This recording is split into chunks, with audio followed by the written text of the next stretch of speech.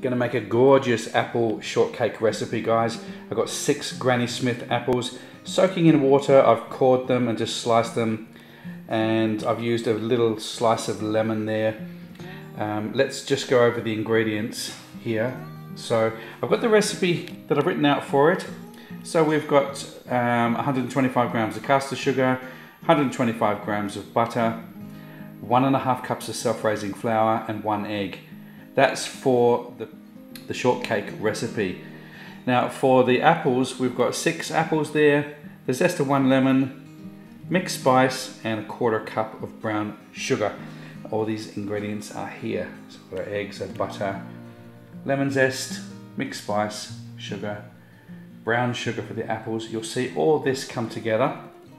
Let's start by cooking these apples. We want to sweat them down so that they're nice and soft for our filling. Let's get started. We're going to start by adding 1/3 cup of brown sugar into our pan. Just mash that down and let that heat through slowly. Now over here I've got my apples soaking with a couple of slices of lemon to stop them from going brown. The brown sugar is now starting to soften and caramelize slightly. Let's get our apples in. And there should be just enough water coming out of those apples to add a little bit of steam, but we don't want them to be sloppy and stewed. We just want them to be a little bit soft.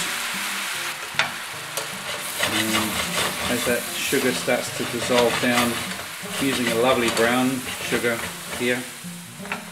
Really nice, sort of a toffee smell coming from that sugar right now. I just want to let that soften through. I'm going to add the zest of 1 lemon, and I'm going to add a couple of dashes of this mixed spice. I'd say around about a teaspoon or so, depending on how much spice you like. And then we're just going to let this cook slowly now till those apples are nice and soft. So now into our mixing bowl, we've got 125 grams of softened butter, followed by 125 grams of caster sugar. We want to cream this together until it's nice and fluffy. It should take about 5 minutes.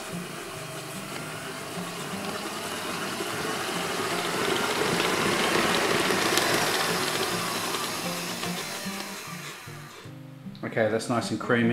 I'm just going to crack 1 egg into here, and then we just want to mix that through so the egg is nice and incorporated. Start off on a slow speed and then you can just build it up, but it shouldn't take too much.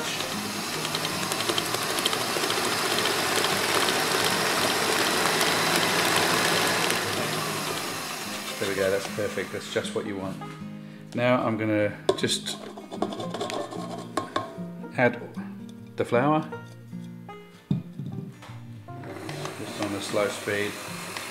I just want to incorporate this, bring it all together into a nice dough.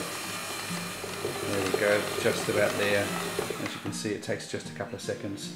And that's exactly what you're looking for. You want a nice soft dough that you can work with. So let's get this out. I want to put this into the fridge now for about 15 minutes just to sort of relax a little bit, and then we can start making our apple shortcake. It smells absolutely beautiful. Everything's nicely caramelized. So we just want to let this cool down slightly. Do not add it when it's hot because the pastry will go all soggy. So push that to one side, let it cool down while our pastry is resting in the fridge. Okay, so just dust a little bit of flour. We want to turn this dough out now onto your bench.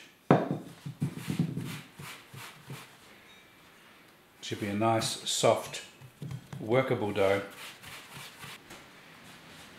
I'm going to cut it in half. We're going to use half for the top and half for the base. So I've lined this 24cm cake tin, 5 centimeters high, 24 square. And all you need to do is just put that dough into the bottom, and we want to press it out so it fits our tin. So it's all nice and even. What I want to do now is just pour our apple in And we just want to distribute this across all that lovely caramelized syrup. Smells delicious. And now we can't press the other dough on top. We're going to need to roll it out and lay it on the top. So let's get that done now. Okay, so we're going to roll this out. I couldn't find my rolling pin, so I'm going to use a bottle of wine or just an empty bottle and just roll it out. It's going to be quite, this dough is quite forgiving because you can sort of patch it up a little bit. So we're going to try and roll this out and put it over the top. Let's see if we can get it to where we want it. We're improvising here, people. No rolling pin. I'm using my Chinese chopping knife. Actually, I'm going to use 2 of these because it's quite delicate, this pastry. Let's see if we can make some sort of effort to get it on top. As you can see, it's very buttery. Doesn't matter. Once it's on there, you can mold it and just sort of push the rest into place. It doesn't need to be perfect. It can be, you can have the rustic feel to it. That's fine. You can find that it does stretch out a little bit, so I'm going to sort of patch it up a little bit.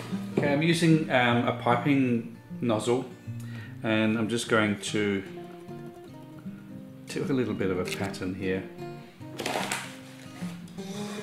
Might need to dip it into some flour every now and again. Just going to go all the way around.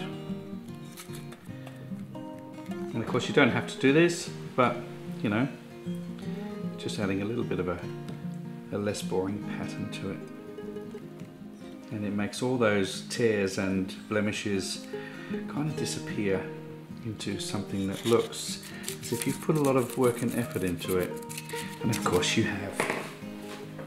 Okay, we want to put this into the oven now, 180 degrees Celsius, for around about 25 to 30 minutes, or until it's nice and golden brown. And then we will sprinkle some caster sugar over the top and let it cool right down before we start to slice it. Guys, it's come out of the oven. It smells absolutely delicious. Now, the reason why I did that little pattern in the top of it with the star nozzle from the piping bag is because it creates these little holes that all this super fine sugar are going to fall into, and they're going to nestle in there and create that beautiful sweetness on the top.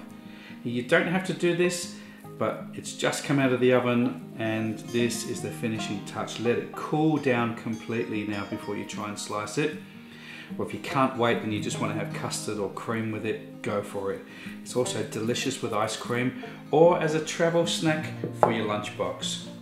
Okay, it now has cooled slightly, enough for me to get it out of the tin, and I want to put it on a cooling rack so it doesn't go all soggy on the bottom. So just remove that baking paper from underneath and then just let it cool.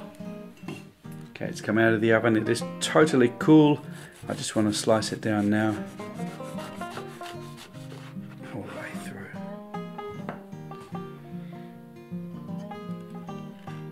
Looks absolutely delicious. It's held together. The base is nice and golden brown. Perfectly cooked all the way through. Let's have a little taste. Absolutely delicious. In fact, bloody delicious. Give this recipe a try. Let me know how you go. And until my next recipe, have yourselves a great week. Take care, and thanks for watching my channel.